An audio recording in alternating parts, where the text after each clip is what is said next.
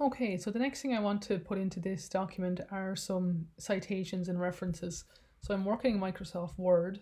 If I go up to the references menu here, you can see I use Mendeley as my reference manager. So I've inserted the Mendeley plugin into Word, you can see here. So if I click on Open Mendeley, it'll ask my computer to open up my Mendeley account. And in this particular document, I'm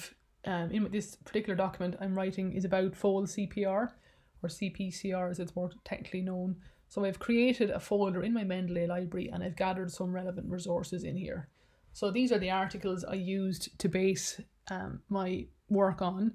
What I want to now is go back and show in my document where I'm getting the information from, so that I'm acknowledging the other authors who I'm using. I'm not plagiarizing their work.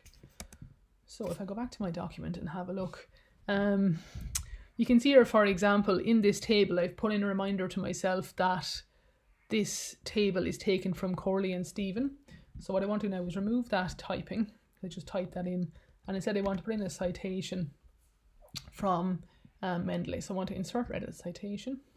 So I'm going to search for Corley, Stephen, 2008, and its procedures in the neonatal fold. Perfect. So that's the reference there.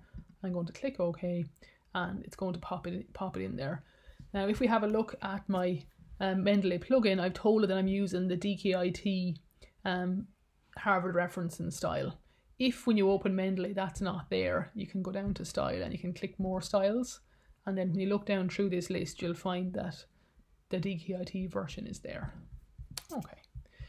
It's important as well to save your document as you go along, so I'm going to press Command and Save now on a PC that's Control and Save, so I'm periodically saving my work as I progress.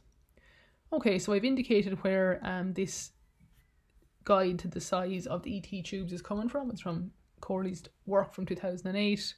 Then I have, let's see what else we want to put in. I've talked about using a capnograph here to confirm your end tidal CO2 values and use that to confirm tube placement. So I'm trying to remember, where did that come from? I can go back here and check.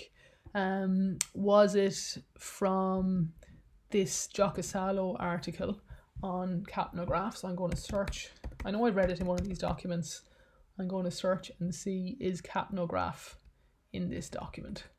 What I'm finding is it's telling me it's not. Okay, let's try a different one. Who else had sections in it? This one here as well. So this one does have capnograph in it. You've got 3 matches.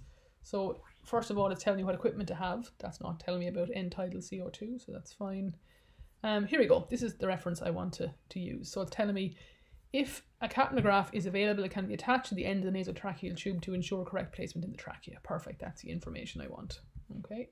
So look at the top. I can see this article is by Corley and Axon. So I'm going to go back to my document, and this is, I want to insert this citation here to show where I'm getting this recommendation from. So I'm going to place this inside the full stop because it is, the citation is part of the sentence. It doesn't go in a separate sentence.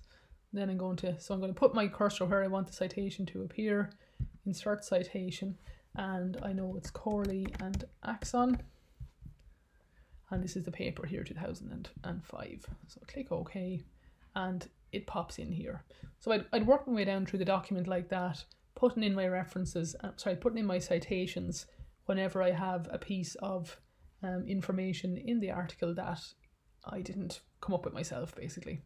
I'm rewriting in my own words, but I still want to show where the information is coming from. So I complete that for the rest of the document.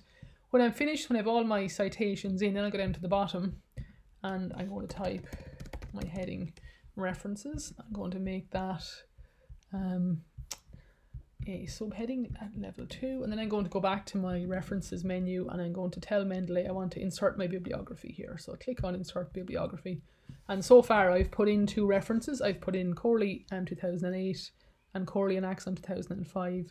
So those 2 references pop up here, and you can see if you check, they're laid out in the same way as the DkIT Guide to Harvard Referencing, because I'm using that style. Okay, I'm now going to save my work before I go on and continue editing and working on it.